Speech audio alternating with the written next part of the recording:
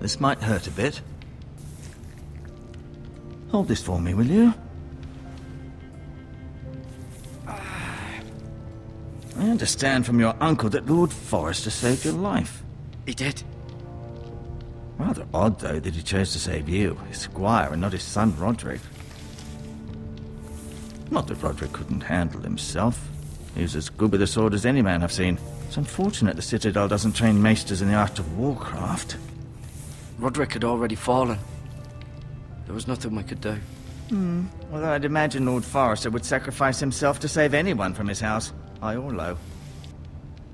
Lady Forrester will be here any moment now. I'd like you to walk for me first, to see if you can put any weight on that leg.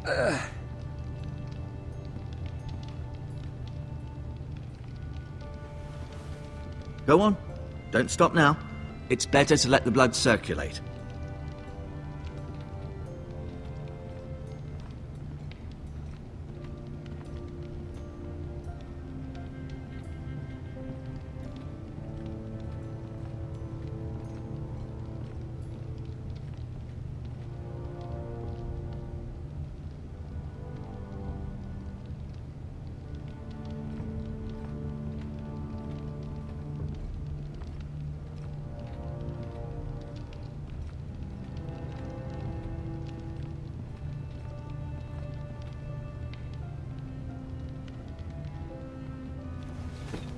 Did your leg feel weak? No. I just wanted to ask you.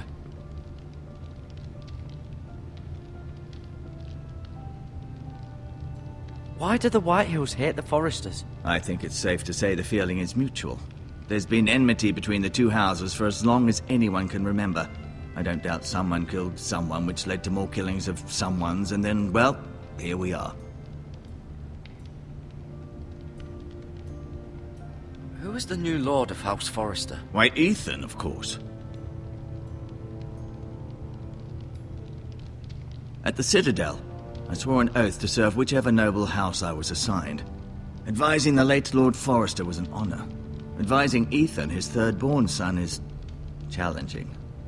There's still so much he has to learn, yet the very fate and future of this house rests in his hands.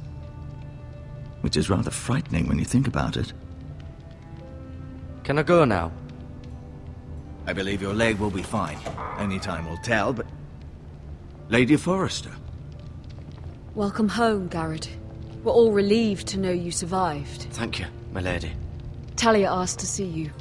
Garrett, I heard what happened. Is it true? Your family...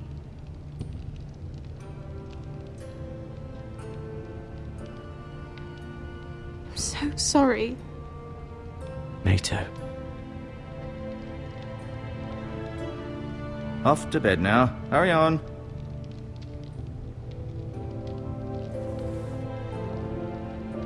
Garrett was just telling me how valiantly Lord Forrester fought to the end, even when all was lost.